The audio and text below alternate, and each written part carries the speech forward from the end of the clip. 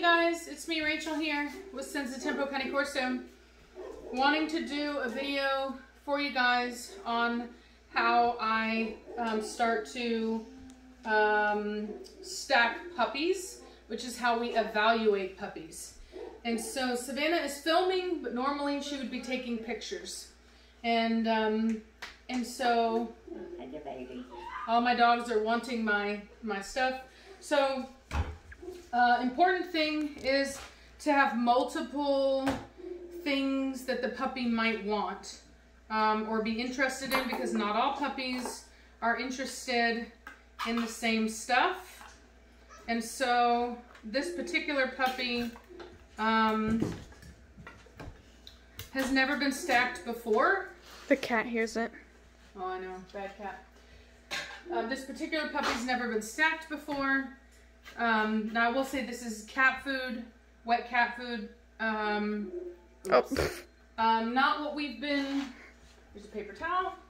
Not what we normally use. We usually use wet dog food, but we've been trying to catch a cat recently, and so we have some wet cat food on hand. So that's what I'm using. I have a little plastic cup over here that I'm putting stuff in. Okay, so this is a grooming table. The reason I like it is because it has this textured surface, which makes it much easier for the puppies to be able to grasp upon. It's kind of dirty right now because we've been using it to put stuff on. Other than something slippery, like a different table. But it's very easy to clean up. You just spray it down, clean it up. And so the first thing you want to do is make sure the puppy feels comfortable. Kind of loosen them up a little bit. They always want to do what we call bracing, which is where you'll see here she's kind of, oh, she's doing this whole thing. That's fine. And Batista. Then you can try standing them up. And what I like to do is then you bring over the treat so you can kind of say, hey. And sometimes they're too scared to even mess with what you have. And sometimes it's the problem of what you have. We'll try this. One of those is pate. Another one is salmon. And we have some leftover turkey from Thanksgiving. Christmas. Or sorry, Christmas. Thanksgiving would have been way too far away. So she just woke up too, so whoop, she's a little scared there.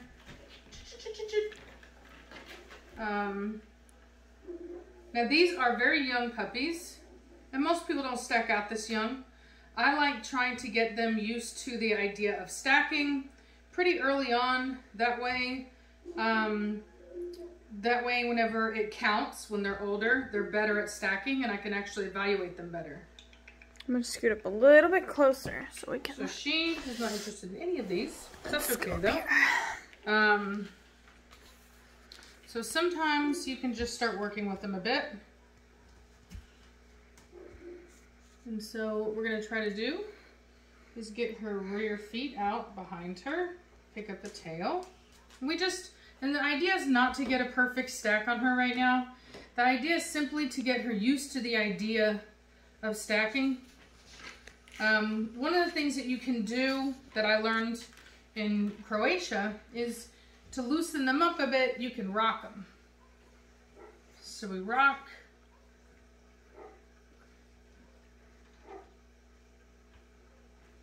And then we try to put those front feet in. We can hear our elk outside. Yeah, our resident elk. And by elk, we mean Mad Martigan. Yep. Here we go. And look at that. Other than that front foot right there, but even then, it's really good for her. Yep. She's like, try the food maybe? Maybe she'll loosen up a little bit more now. And like I said, the idea is not to get a perfect stack. The idea is just to loosen her up just a little bit. Here, try that. She's like, no, that's not going to happen. It's like, it's cat food, not dog food. The cat's over there trying to go in the room. Go. So now she's like, actually, that doesn't taste so bad. I'm going to distract her by putting it there in front of her. Zoe, get out of Mama's area and try to of working. There's some puppies that just don't have an interest in, like, treats and stuff. Yeah, and that's fine. And what you want to do is place the front foot here. Okay, quit. So go lay down. Is that Zoe or is it the puppy? I don't know. Okay, but that's not bad. That's not bad.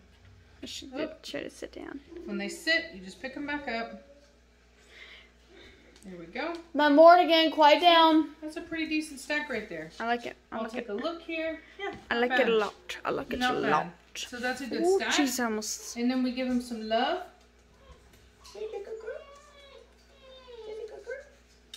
That way they think it's positive. They have a positive. Well, they don't think it is positive. It is positive. That way they think it's positive. It is positive. And I will try a different one. It's me. Try my favorite, although she's really stubborn about the stack. And she's not my favorite because she's like structurally the best. She's my favorite just because I love her personality. There's no way to know whose structure is the best right now because, to be perfectly honest, they are way too young to be able to tell anything right now. Now you'll notice this puppy's not near as afraid getting up here, and that's because I've worked with this puppy a lot. She's out with me all the time because I have a soft spot for her. And so she's going to be a lot more confident being on this table because she trusts me. Sadly, we can't give all 13 puppies individual attention, though. Where are you going?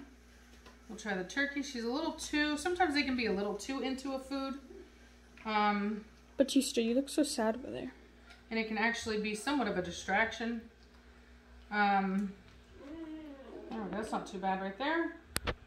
So, sometimes you can put the food out in front of them, kind of get their attention a bit.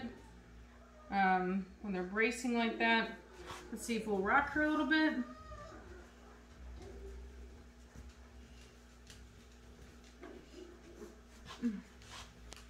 Okay.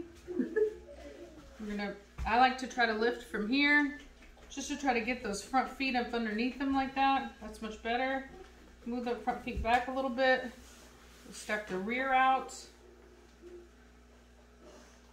Yeah, she's not straight in the rear now. She's good. Well, I mean, she's far too young to tell that, but yeah. Oh, she heard Zoe. See, I kind of moved it. Oop. Her head's really nice. Yeah, her head is definitely her strong suit. Well, like I said, these puppies are much too young to be evaluating but they're not too young to start learning the process, because once they start learning the process, then we can actually... That was a bit overstacked, yeah, but yeah. One of the things that I do whenever they do that is I will actually take my hand and put it over the food thing, and which puts it over the muzzle, as you can see here. And that's my way of kind of preventing them from continuing to push too far forward for the food.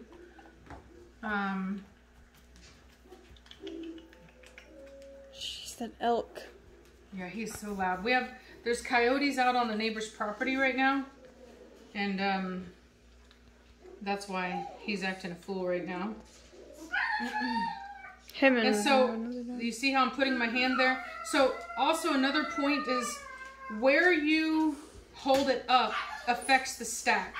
So for example, if you hold it up like this, oops, I made a mess, then you're going to make the front look straighter and smaller. It's better to bring it out like that, so the puppy is stretching for it. In the middle, to get right? a better view of the front angulation. So I'll put her back. It's 9 minutes and 37 seconds, by the way, just letting you know. There's Zoe. Zozo.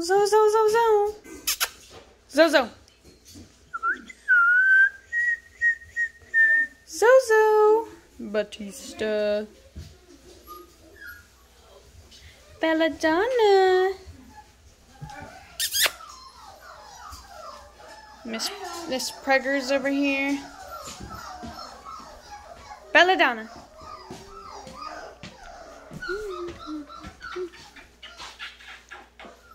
Let me get a paper towel real quick.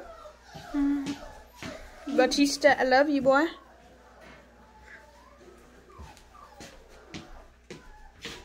Okay. Alrighty. We got little Miss Pregnant underneath. Yeah, I showed that. Chilling, watching. Okay. My little cup here. Alright. So this puppy has never been stacked. She's never been on the table. Some are better than others. Oh, that's Miss Drama Queen, pink collar. Yep. So she's a little hesitant. That's okay. There we go.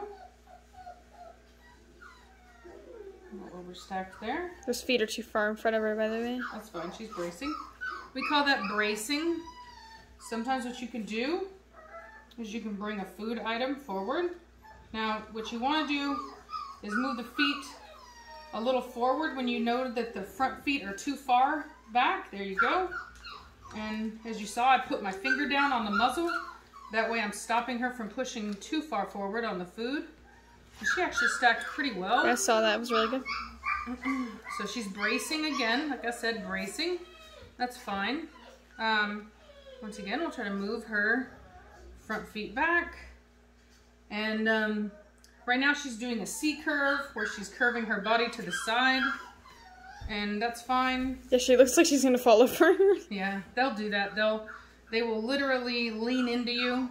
Totally fine. Preacher's done that. It's good to distract them with the food real quick.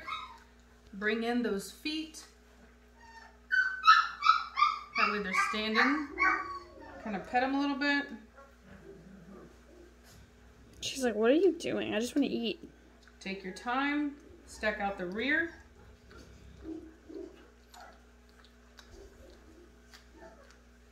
Whoop, she's leaning over. Pick her back up. Distract her with the food again. Boom. Oh, we had a moment. So that's where it's good to push her back a little bit with the food. She's pushing into it too much. So you see I'm kind of pushing back a bit with my forefinger into her muzzle to kind of push her head back some. Because the more they push, the worse they make their rear look by straightening it out too much. Okay, not a problem. I'm going to try to loosen her up a little bit. Tail up. That was a good stack, right? Pretty good. For a first timer. Yeah. Is that all you want to stack, or do you want to stack more? One more.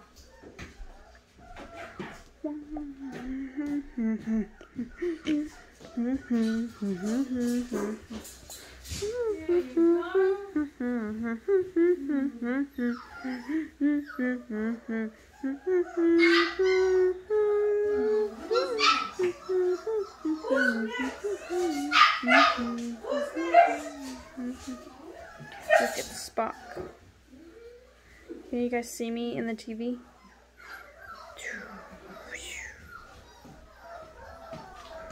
We're going to do our little Mad Mortigan look-alike. Well, he's big. This is our Mad Mortigan look-alike. Hair ties. He always looks like he has this "don't touch me" face. That's all right. Gently set him down. He sees the food. He's interested. Doesn't realize he needs to lift his head a little bit. That's fine. There we go. These puppies' feet are fantastic. Really nice, tight feet. Did my Mortigan ever have feet problems? No, but their mother has excellent feet. No, I was just asking you, like... he's like, I'm into the turkey. That's first. So he's kind of doing this thing where he's a little too distracted by what I'm doing. So I'm just Kind of waiting for him to be slightly distracted by the food, which he's not. So we're going to try to loosen him up a little bit. See how he's stretching out? Whee! That's what we want. Watch out, that foot in front of him. There we go. Try to set him down a little bit. Bring that in a bit. There we go. They loosen up a little bit too much Yeah, sometimes. some of them do. Not always. Some of them do. There we go. Hey, too. Not bad. Let me sit down. Yep. We'll give him the food. He pushed it away with his tongue. Yeah, he's learning. There we go. Pick it up. So he's being slightly touch sensitive, which is fine. There we go. Now we got him distracted. Perfect. There we go. There you There go. we go. And there's a good stack. Perfecto. And sometimes you will get a millisecond, which is why I really suggest, if you can, with high quality video, doing short little videos. So start the video whenever you start stacking the puppy, and then end it as soon as you're done. And then you go into a video editor and you take snapshots of those little moments in time that you get where the puppy is in a good stack. Because if you don't, you could be at it all day. Right. You could be at it all day. Here, you want some turkey for being a good boy? No. No? Sit down. So, anyway. Let me get that facial expression. That was a short little video on how we start stacking our puppies and why we start stacking our puppies early before they're actually ready. And that's, like I said, to make sure that they're ready for it. These puppies are going to be 5 weeks old on Saturday, I believe. Tomorrow. You're your baby, 5 weeks old. Happy New Year's, everybody. Yeah, Happy New Year's.